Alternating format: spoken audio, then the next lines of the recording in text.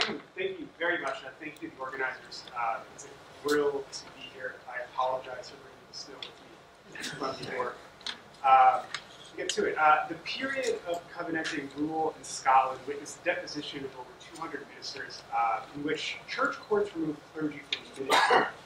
In his study of this process, David Stevenson wrote that the purges were carried out against opponents of the covenant, as well as ministers deemed insufficient and immoral. He concluded that with these purges, this era saw the first successful attempt to exclude the Episcopalian element from the kirk.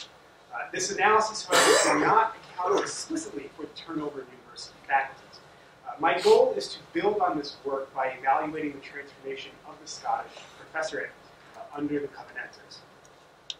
An examination of the changes in the professor will contribute to our evolving understanding of Scotland's universities, whose history remains somewhat enigmatic before the 18th century, and especially in the 17th century. Historians' concerns for discerning the origins of the Enlightenment have conjured an image of the mid-17th century as, at its most benign, a period of tepid intellectual transition, and at its most malicious, an era of backwards religious fanaticism. But as new studies have shown, Scots were often engaged with the cutting edge of contemporary philosophical and reformed theological thought. Stephen Reed, for instance, examined the Covenanters' National University curriculum that aimed to ensure students would be able to apply their knowledge effectively. They had to be well-versed in argumentation, rhetoric, and divinity in order to serve in the Covenanters' kirk. The Covenanters did not oversee an era of intellectual stagnation, but instead drew on contemporary trends. The same can be said for the universities. At first glance, then, a study of the Covenanters' rearrangement of the professorate seems to contradict any argument that the Covenanters were not the dogmatic authoritarians earlier scholars may have claimed them to be. Depositions are punitive, and this period saw its fair share. The Covenanters also did not shy away from coercing conformity to the covenant, making subscription compulsory in 1639. But the removal of opponents and the requisite planting of amenable divines into university posts also suggests that the Covenanters were mindful of the exigencies of state building. As recently shown by Laura Stewart, Covenanters were concerned with building a confessional state predicated on strict Presbyterian mores. What place did the universities have in this process? I contend that, like other agents of confessionalization, Covenanters understood that by securing control of the universities, they could guarantee correct instruction and ensure the proper communication of knowledge and discipline to students who would go on to inform and constitute the church and state authorities. Within a broader European context, the Covenanters' university policies appear more confessionalized than authoritarian, a development born out of the needs of constructing a confessional state. In much the same way that princes founded universities and building of confessional states in the empire, the Covenanters, while not requiring new universities, remolded existing institutions to fit their confessional agenda. The formation of states predicated on specific confessions was contingent on training elites in the universities who endowed states with the localized confessional ethos. Today, I will examine this phenomenon in two contexts: plantations and depositions. My purpose is threefold. First, I intend to account for the reasons why some were translated to professorships while others were removed. Second, I will consider these actions within the Covenanters' ecclesiastical policy and draw conclusions about the university's significance in them. Finally, and briefly, through a comparison to their parliamentarian counterparts in England, I will show that the Covenanters' policies were rather par for the course in not just the European context, but the British as well. So to begin with the plantation. Plantation of leading Covenanting divines into universities was central to their confession building. In May 1642, Robert Bailey, in a letter to his cousin, wrote that the General Assembly had given the universities almost a sovereign power to call to their profession any minister of the land. Bailey was referencing the General Assembly's higher education overtures for 1641, the third of which stated that, quote, special care be had that the places of the professors, especially professor of divinity, be filled with the ablest men, and the best effect to the reformation order of this kirk. This did not explicitly imbue the universities the power to compel translation, though it did afford them the ability to petition the assembly for calling professors. Though he wished to remain in his quiet rural parish of Kilbane, Bailey had established himself as a leading Covenanter. His talent, it seemed, would be best put to use in a university. After much difficulty, Glasgow University eventually acquired Bailey's services in April 1643. But between 1639 and 1642, several prominent covenanters were fixed in university posts. It was only after these translations that this matter of transportation was formalized in the 1642 General Assembly. There it was decided that the borough of Edinburgh would have first access to ministers, while St. Mary's College, St. Andrews, would be first served with divinity professors. Thus, Scotland's capital and chief seminary should be furnished with the brightest minds in order to exert the greatest influence in cultivating a covenanted ministry. But when presented with the option of planting a divine in either a church or university, which did the covenanters prefer? Two episodes emerged at the 1639 General Assembly that I think provide some clarity to this. The first concerned David Dixon's translation from his ministry at Irvine to Glasgow University.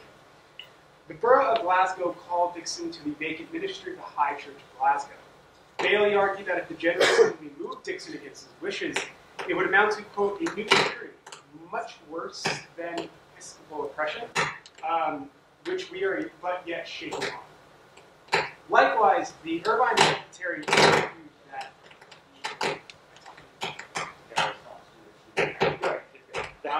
the Irvine Presbytery argued that the Assembly would overextend its authority by commanding Dixon's removal.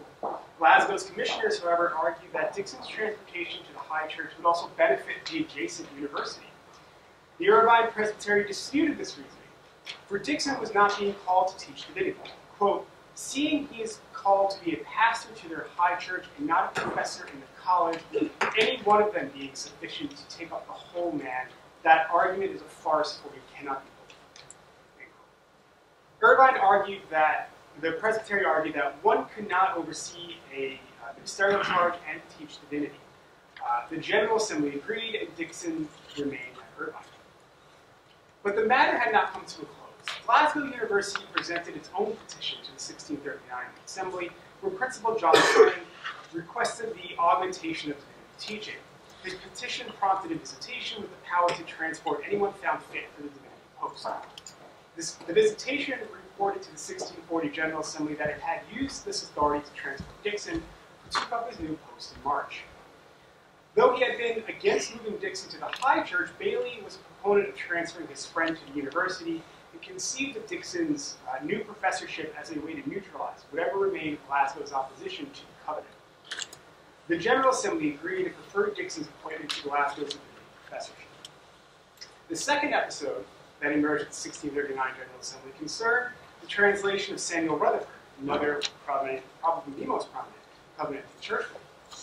When confronted with the choice of moving Rutherford to either Scotland's capital, Edinburgh, or its chief seminary, St. Mary's, the General Assembly elected to translate Rutherford to the latter.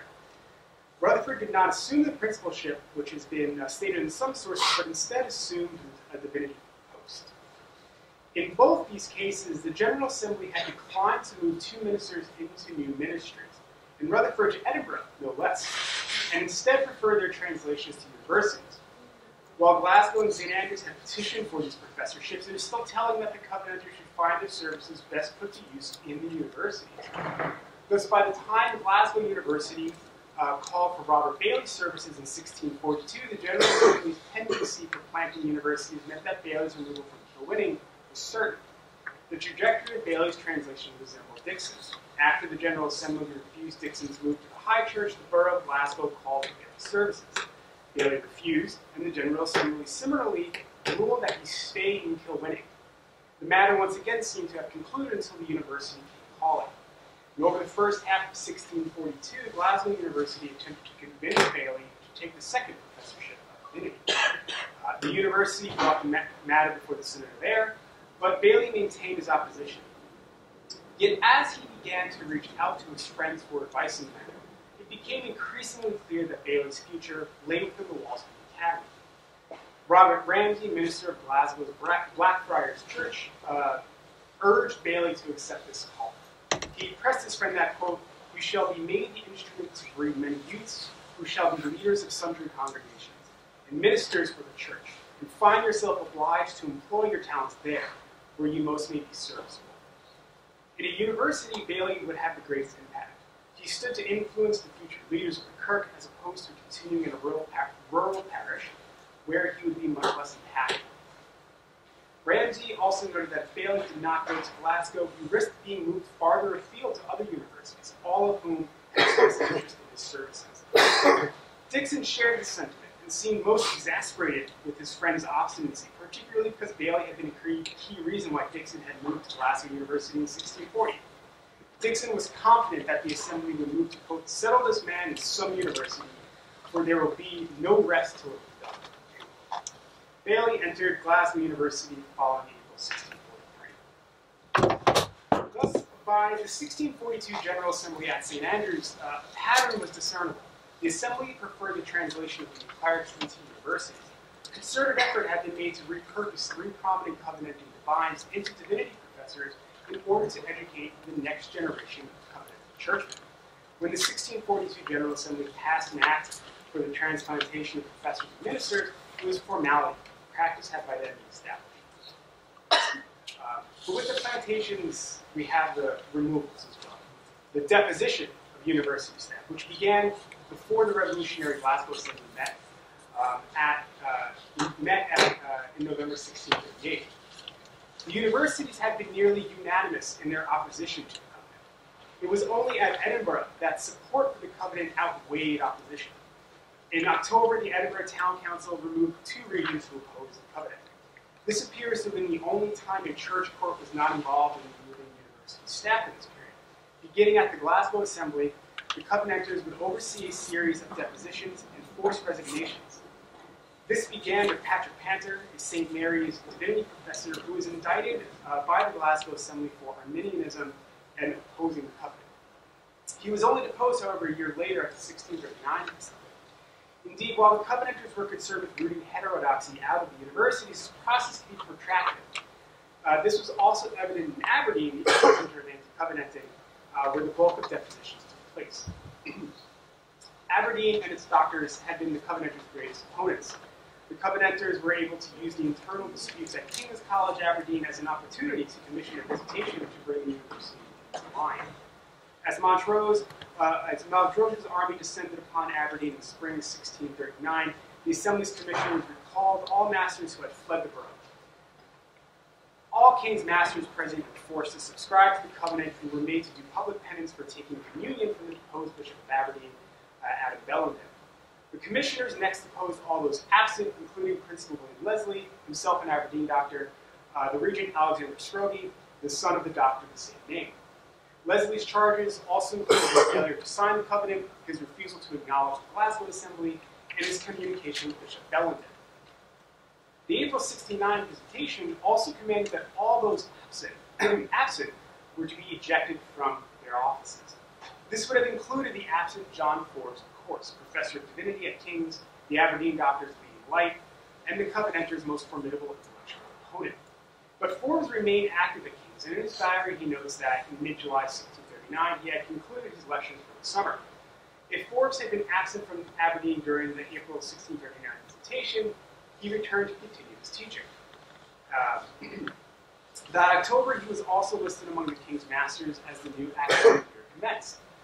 This calls into question the weight of the commissioner's authority, but also speaks to the confusion of the time. The First Bishop's War was ongoing, and several of the Aberdeen doctors had fled the borough. It is not unlikely that Forbes had returned to King's out of a sense of duty to his teaching, which he viewed as a service to God, as well as to keep the near-abandoned university operating. But it was not until July 1640 that Forbes faced the commission, only weeks in advance of the General Assembly's meeting in Aberdeen. He maintained his refusal to take the Covenant unconditionally. The commission noted that in refusing unconditional subscription, Forbes was disobeying the Assembly's act of mandatory subscription to the Covenant. But Forbes was not persuaded, and he was thus charged to appear before the Assembly and cease teaching, which was simple enough as the academic year had already ended. With the General Assembly meeting in Aberdeen in July 1640, Forbes referred to himself and his colleagues as, quote, lambs in the midst of the wolves. In a week, the Assembly proceeded against ministers, university staff, and expectants to the ministry. The process of removing opponents from the university began with the confirmation of Leslie and Scroggie's depositions. The Assembly then deposed James Sybil, the Aberdeen doctor and the divinity faculty at King's. Sybil was charged with refusing to subscribe to the covenant, preaching Arminian doctrine, and circulating the works of the Irenaeus theologian William Forbes, the former Bishop of Edinburgh. With nearly all of the Aberdeen doctors either deposed or deceased, the final step in breaking their influence was to remove Forbes. He initially appeared before the assembly on 29th of July, alongside his brethren, and was questioned on the 1st of August.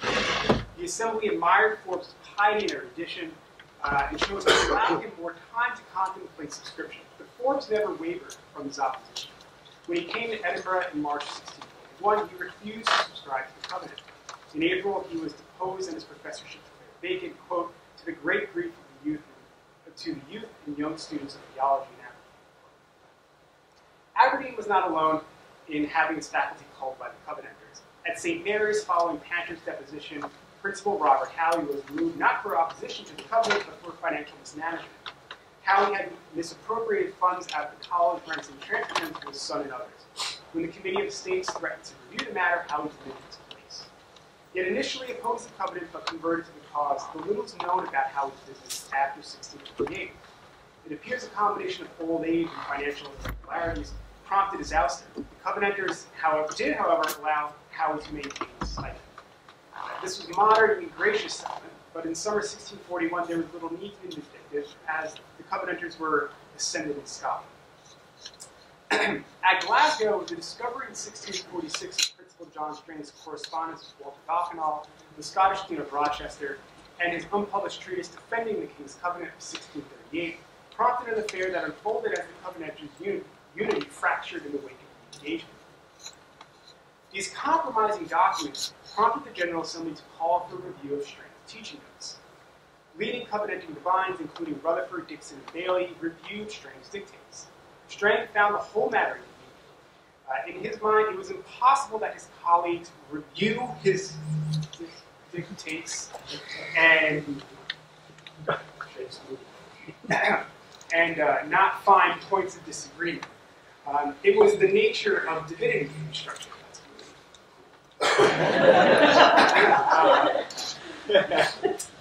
There does not appear to have been evidence of doctrinal error in Strang's dictates.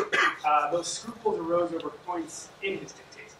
Given the intellectual might gathered to review these papers, however, that academic dispute should arise is unsurprising. Strang was exonerated at the 1647 General Assembly, but his days as principal were numbered.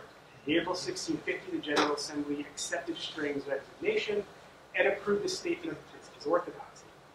Whereas the Aberdeen doctors were removed from their posts as the Covenanters, mainly unified and ascended, purged opponents to their movement, Strang's resignation came under the newly ascended Kirk party, which reigned over the divided Church of Scotland. A final series of depositions at St. Andrews are emblematic of the Kirk party's purges. They targeted John Barron, Provost of St. Salvatore's, Thomas Glegg, Regent of St. Salvatore's, and David Nave, Regent of St. Leonard's. All have in some way supported, or at least failed to oppose publicly the engagement. Nave was the first to be removed. In February 1649. He was tried for his miscarriages and faults, which included his opposition to the Kirk party. The commission deposed Nave, believing him to be a dangerous influence in the college. Following Nave's deposition, the commission of the General Assembly called for a trial of Barron and Glegg. Glegg first attempted to argue his case, but chose to resign his place before the commission could go through with the sentence of deposition. Barron also avoided formal deposition and resigned his provostship and evaded further punishment by claiming that sickness prohibited him from discharging his duties. So by April 1641, the Covenanters had subdued their chief adversaries in the universities. After 1641, the removal of university staff does not appear to have been based on rooting out anti-Covenanters, though conforming to the Kirk party's anti-engagement stance, saw a new round of objections on the Protestant conference. So to conclude, I have offered a snapshot of the transformation of the Scottish professorate under the Covenanters. In addition to planting universities, the Covenanters were also concerned with purging those hostile to their aims, especially as the Covenanters consolidated their rule. Indeed, depositions and other forced removals were tools by which the Covenanters sought to remake the universities in order to serve a Covenanted Scotland. When analyzing the nature of faculty turnover, it is evident that the Covenanters engaged in an aggressive supervision of university affairs that went beyond reforming curriculum. there was particular attention paid to who was doing the teaching, not merely what was being taught. And to reiterate, this was emblematic of the necessities of constructing a confessional state. Engendering conformity to a specific godly vision required ensuring that those educated in the universities could furnish this vision. Those who taught in the universities had to share this confessional ideal. Briefly, at the end. Earlier I suggested that we should think of the Covenanters' university policies as part of a wider European phenomenon that saw early modern political and ecclesiastical authorities assume closer control over institutions of higher education. In this respect, the Covenanters' schemes were not unique, in the sense that they were concerned with recasting universities into the service of a confessional state. But when we look at the events of the 1640s and 1650s in the British Isles, it becomes evident that the Covenanters' university policies are not necessarily unique in a purely British context either.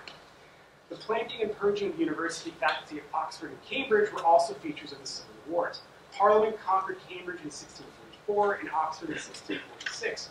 It then inaugurated a series of visitations that deposed masters and fellows of royalist, anti-Calvinist, and/or Laudian persuasions, all of whom refused to conform to Parliament's control. In 1649, the newly ascended Cromwellian regime drew on this framework to further reform its universities.